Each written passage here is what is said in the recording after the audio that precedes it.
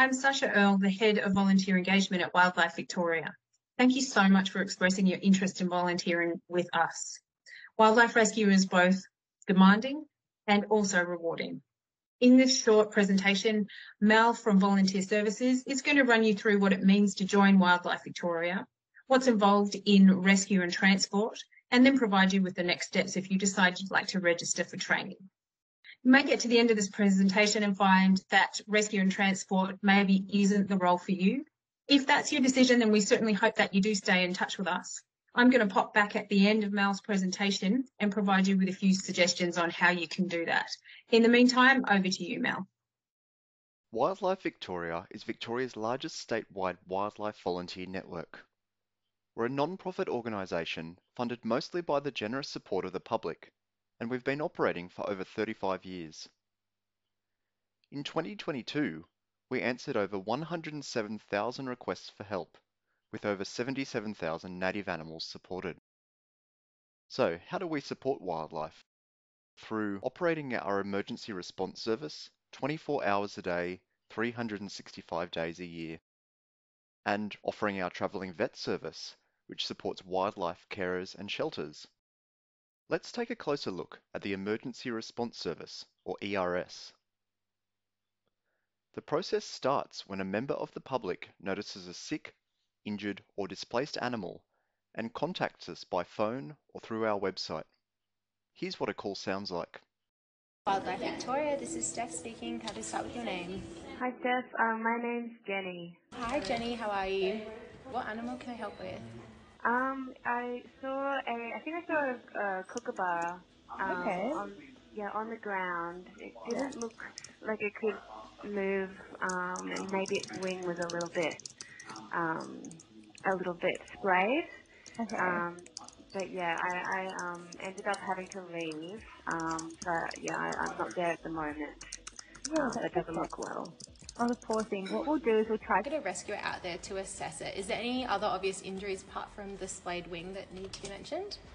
Not really. I just didn't see it fly. Yeah. It didn't look well. Okay. Just sitting there, no worries. And whereabouts is it? So it was on the corner of St George's Road and the Kraken Avenue.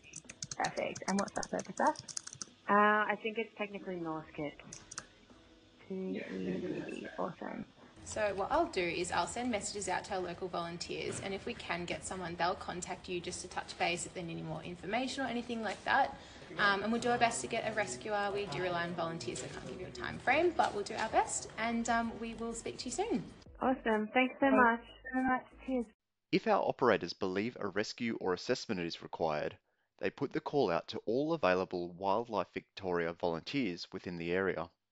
The volunteer that accepts the case then attends the rescue and, if necessary, captures the animal and transports it to the vet nominated by the ERS. Rescuing involves assessing, capturing, containing and transporting native wildlife. The ERS puts the call out to rescue volunteers when an animal is reported injured or displaced, when a visual assessment is required to verify a member of the public's account, or when an animal is deceased and a pouch check is required to see whether its baby needs to be rescued.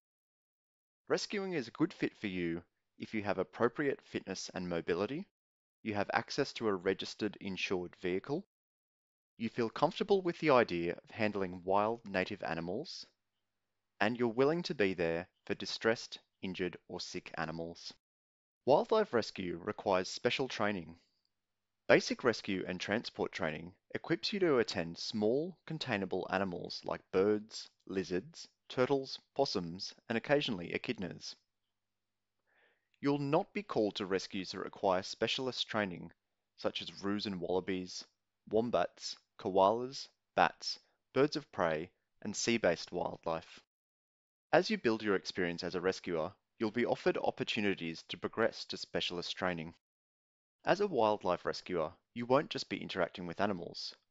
You'll also interact with members of the public, either the person who called in the rescue or bystanders who happen to be at the scene. Your role is to help them all understand what to do in the best interest of the animals.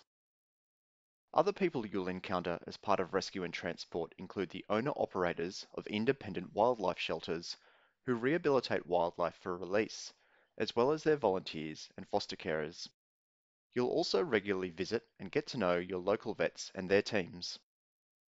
If you're near Nunawading, Warragul or Bendigo, you might meet Wildlife Victoria's travelling vets and vet nurses. Volunteering does take time and money. As a new volunteer, your costs will include basic rescue and transport training, rescue equipment, which you can purchase at training, fuel, and availability on at least one day every week. And of course, there's the time it takes to conduct rescues, transport animals, wait for animals at the vet or shelter, and clean your equipment ready for the next rescue. What you get in return is training from an experienced wildlife rescuer, support and on-the-job advice from our emergency response operators, connection with other rescuers in your area, health and well-being support from volunteer engagement when you need it, satisfaction of helping and protecting our native animals, and opportunities to grow and develop on your rescue journey, such as species and technical training. Wildlife rescue is very rewarding, and it can also be confronting. Every rescue case is a little bit different, and from time to time you will encounter distressing scenes. The humane outcome for many injured animals is euthanasia. As a new volunteer, you'll not be asked to euthanize animals, but you will be transporting animals to vets for that purpose. Because this is a tough but rewarding role, it's important to look after yourself. You're joining a network of more than 1,000 volunteers responding across the state. As a Wildlife Victoria volunteer, we ask you to nominate the days you're available, set the distance you're prepared to travel, which you can change at any time, SMS stop when you need a break, SMS start when you're ready to rescue again. Resist the urge to rescue on your days off. Limit your activity to manage both your resources and your well-being, and to let us know when you're not feeling great. Thank you, Mel, and thank you for watching this presentation. Now you know something about rescue and transport volunteering, you may be raring to go, in which case we certainly hope that you register for the training of your choice. For those of you who've decided that rescue and transport volunteering is not the role for you, then please do return to the main page of our website, that's wildlifevictoria.org.au, and find a way that suits you to stay connected with us. You can choose to donate if that's a possibility for you.